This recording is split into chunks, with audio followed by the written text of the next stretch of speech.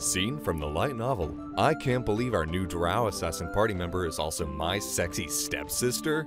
Listen, I know you're used to matriarchal Drow society, but we're not in the Underdark anymore. The male party members won't do all your cooking and cleaning. You have to do some chores too. Wrong. Your One-chan is super precious and you need to take care of her.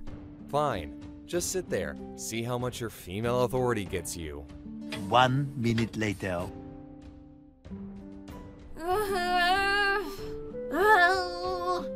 I'm so hungry. I want ale and stew. Then get your own food, you lazy bum!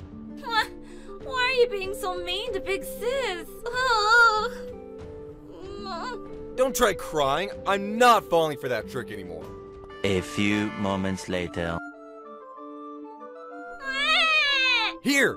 I brought you food and beer. Are you happy now? And then, I want you to be nice to me, and give me head pats, and bathe me, and wash my back.